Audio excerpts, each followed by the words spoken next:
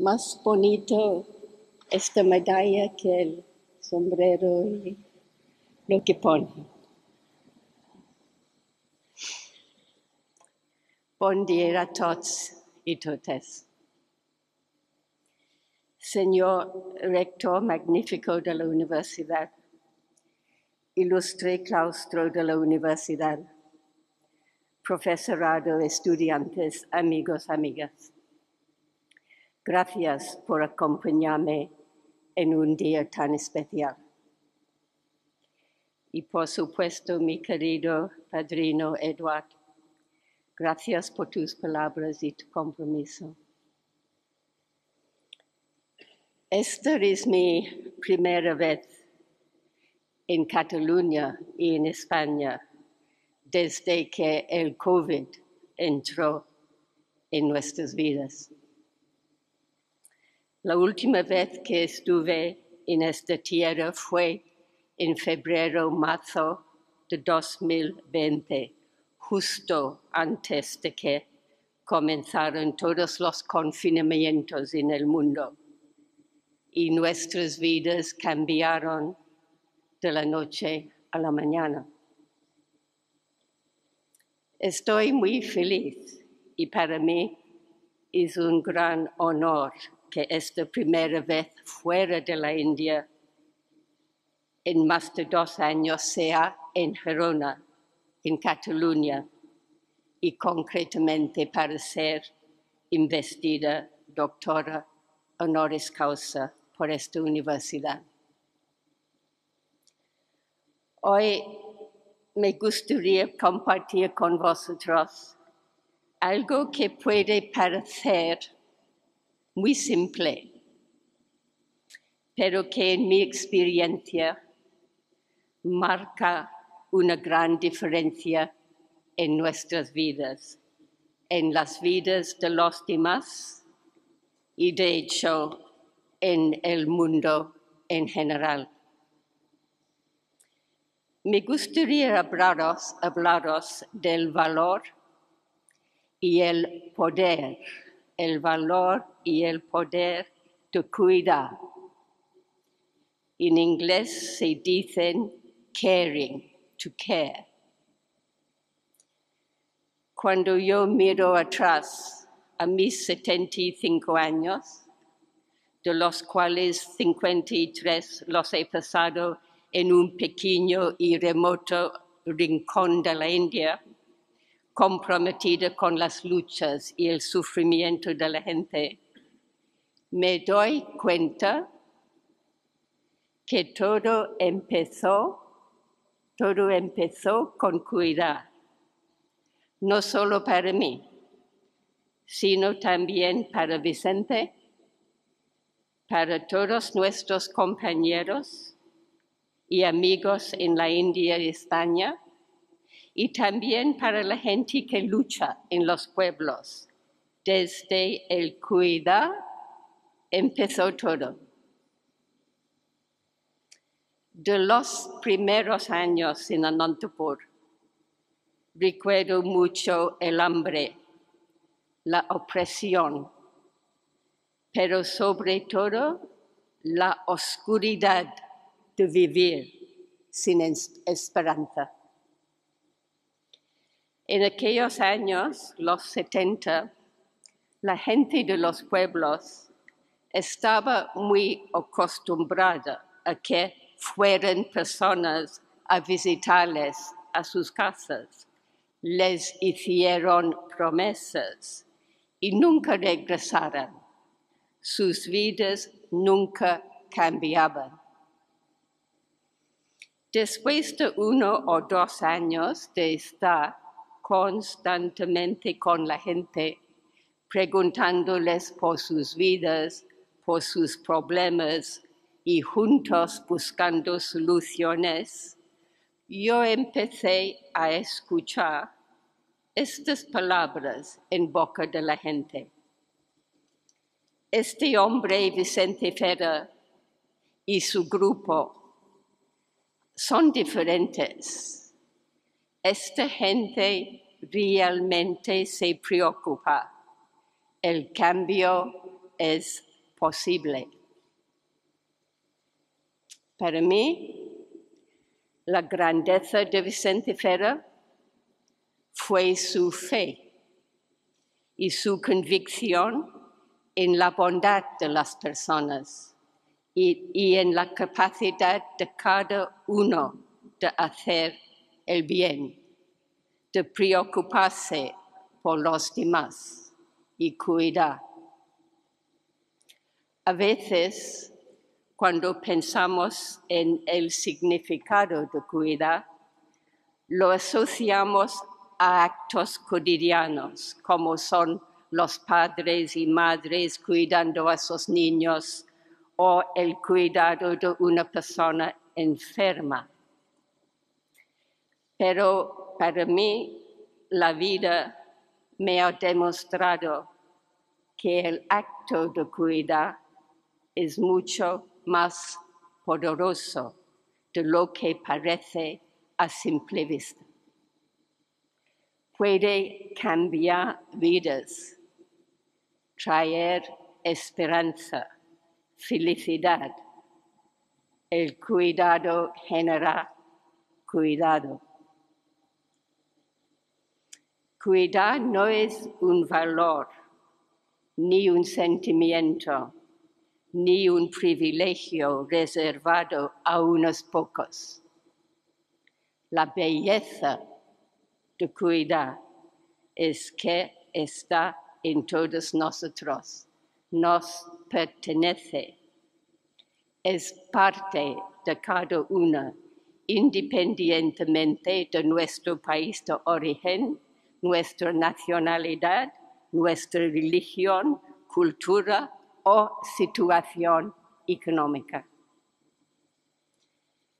Nuestra historia en Anantapur es precisamente la historia de las buenas acciones de miles de personas cuidando a los demás. Personas en los pueblos, nuestros compañeros, amigos en la India, en España y otros países.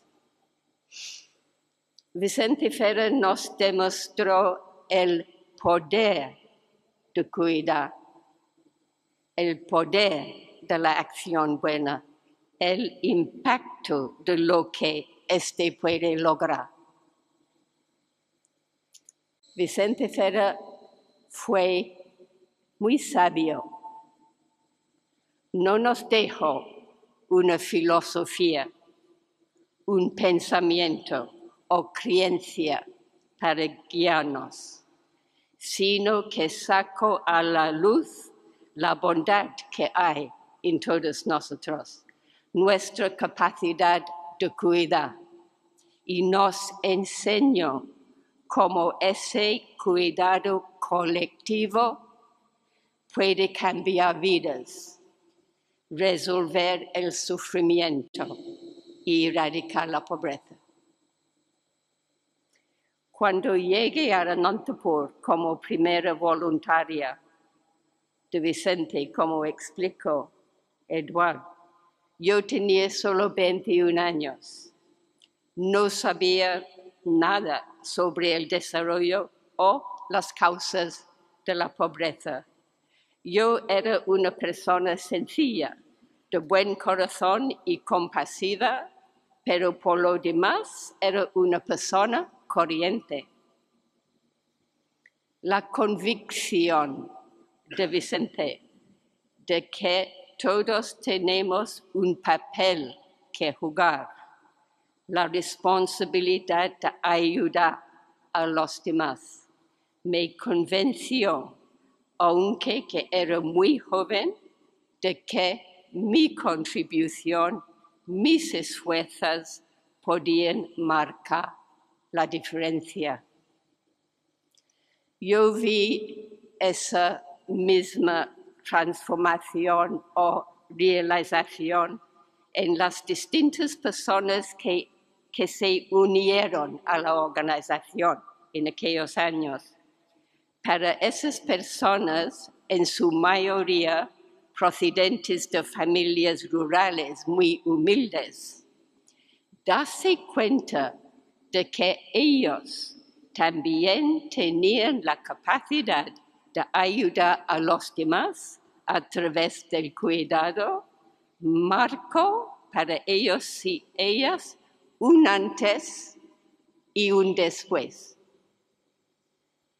Por primera vez en sus vidas, se dieron cuenta de que ellos, a pesar de no poseer casi nada material, tenían también el poder de cuidar.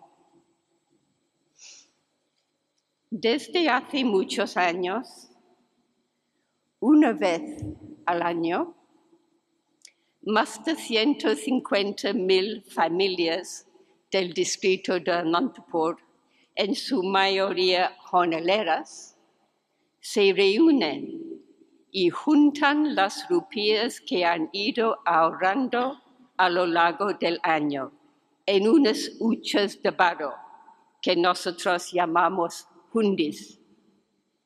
Las donaciones son de 1 rupia, 2 rupias, 10 rupias. Este último año recogieron entre todos 750,000 euros para pagar la educación de más de 1,000 niños y niñas huérfanas. Gente pobre que ayuda a gente pobre. ¿Y por qué? Porque han sido testigos y protagonistas al mismo tiempo de cómo el cuidado hacia los demás les ha ayudado a cambiar sus propias vidas. Ahora ellos y ellas están orgullosos, felices de poder, con una pequeña contribución, ayudar a otras personas a mejorar sus vidas.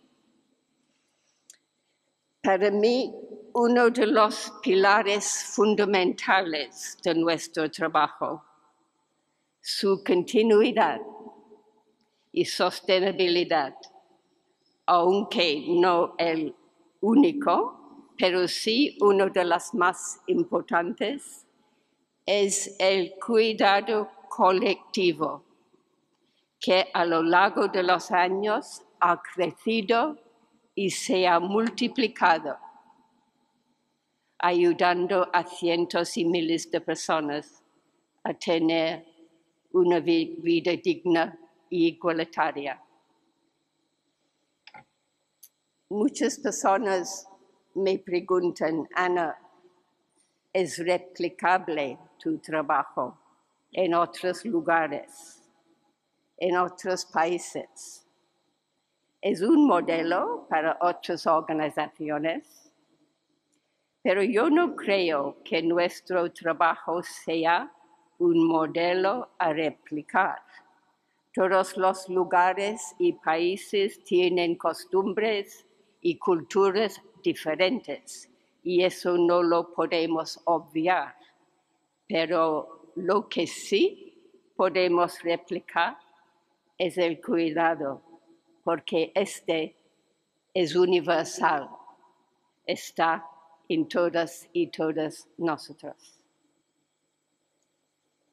Hace unos meses estuve, como muchas personas, bastante enferma con un virus muy parecido al COVID. Cuando me estaba recuperando, tuve mucho tiempo para pensar en mis últimos 53 años en Anantapur, 41 de los cuales con Vicente.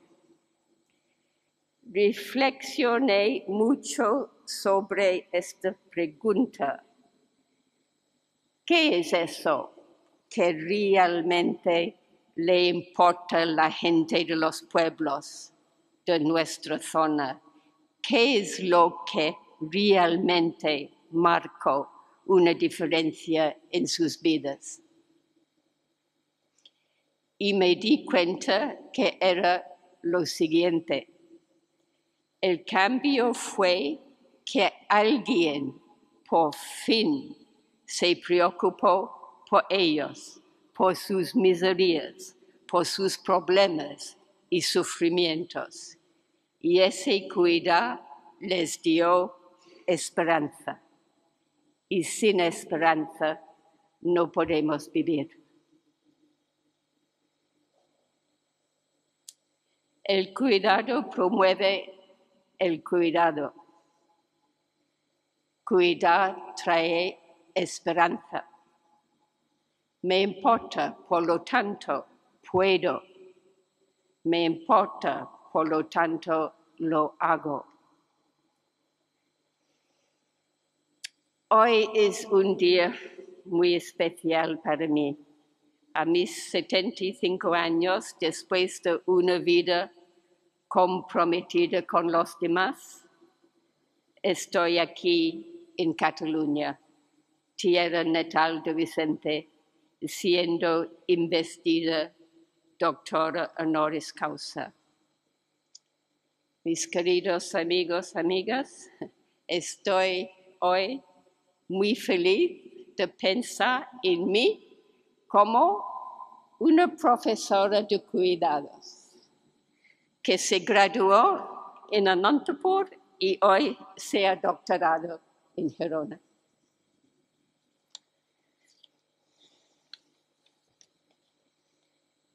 Gracias de nuevo por el honor de poder estar hoy aquí en esta magnífica iglesia de San Domènec y poder compartir con todos vosotros las experiencias de la meva vida. Gracias, Eduardo, el meu padrí, por no deixar mai de creure que un altre món és possible. Moltes gràcies.